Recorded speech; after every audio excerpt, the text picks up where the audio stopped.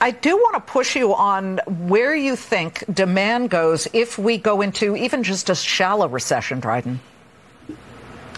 Well, I think the issue is that demand still stays fairly high. You see some supply constraint around the world, even though you see China coming back down. But when you really kind of look at what's going on inside the U.S. economy, we're still pretty resilient and we're still doing pretty strong, and we kind of continue to lead the world. So this demand push against a supply reduction that we have coming in the market, IEA estimates about 2 million barrels a day in the second half of the year, is going to be supportive of higher prices. So we think you're going to see WTI in moving up into that 80 to 90 range as opposed to the below 80 range.